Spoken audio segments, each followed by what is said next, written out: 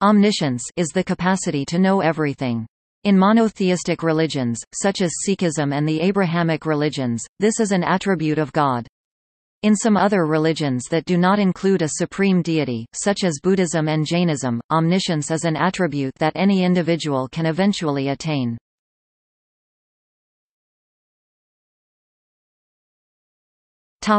Islam.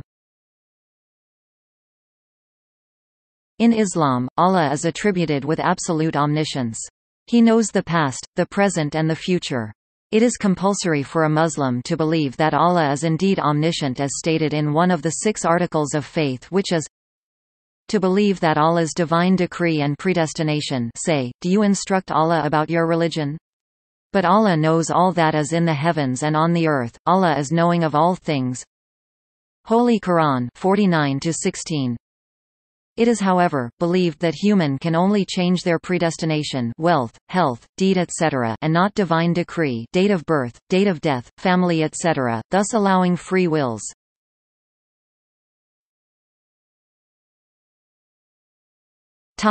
Buddhism. The topic of omniscience has been much debated in various Indian traditions, but no more so than by the Buddhists. After Dharmakirti's excursions into the subject of what constitutes a valid cognition, Santaraksita and his student Kamalasila thoroughly investigated the subject in the Tattvasamgraha and its commentary the Panjika. The arguments in the text can be broadly grouped into 4 sections. The refutation that cognitions, either perceived, inferred, or otherwise, can be used to refute omniscience. A demonstration of the possibility of omniscience through apprehending the selfless universal nature of all knowables, by examining what it means to be ignorant and the nature of mind and awareness.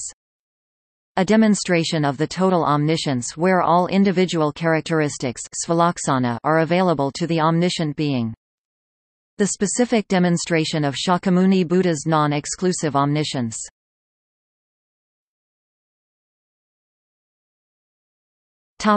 Christianity. Some modern Christian theologians argue that God's omniscience is inherent rather than total, and that God chooses to limit his omniscience in order to preserve the free will and dignity of his creatures. John Calvin, among other theologians of the 16th century, comfortable with the definition of God as being omniscient in the total sense, in order for worthy beings' abilities to choose freely, embraced the doctrine of predestination.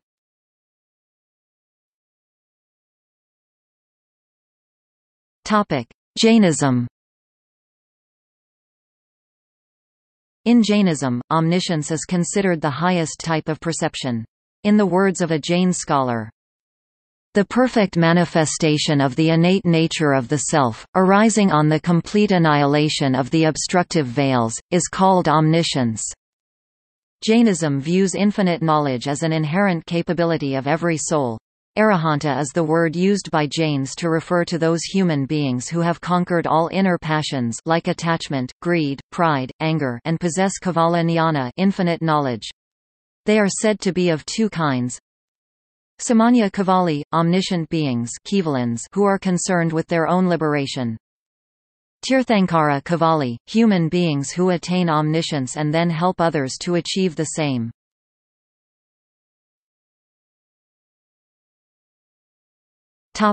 Omniscience and free will. Whether omniscience, particularly regarding the choices that a human will make, is compatible with free will has been debated by theologians and philosophers.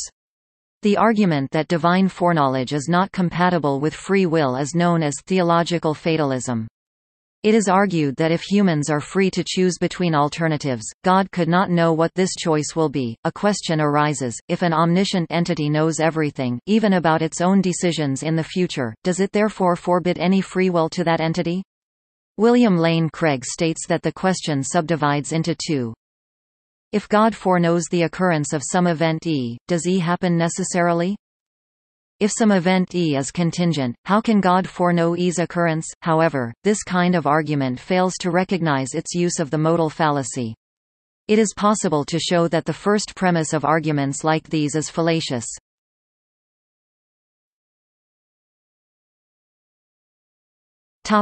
Omniscience and the privacy of conscious experience. Some philosophers, such as Patrick Grimm, Linda Zagzebski, Stephen Torrey and William Mander, have discussed the issue of whether the apparent exclusively first-person nature of conscious experience is compatible with God's omniscience. There is a strong sense in which conscious experience is private, meaning that no outside observer can gain knowledge of what it is like to be me as me. If a subject cannot know what it is like to be another subject in an objective manner, the question is whether that limitation applies to God as well. If it does, then God cannot be said to be omniscient, since there is then a form of knowledge that God lacks access to. The philosopher Patrick Grimm most notably raised this issue. Linda Zagzebski tried to avoid it by introducing the notion of perfect empathy, a proposed relation that God can have to subjects that would allow God to have perfect knowledge of their conscious experience. William Mander argued that God can only have such knowledge if our experiences are part of God's broader experience. Stephen Torrey claimed that God can have such knowledge if self-knowledge involves the ascription of properties, either to oneself or to others. Patrick Grimm saw this line of reasoning as a motivation for accepting atheism.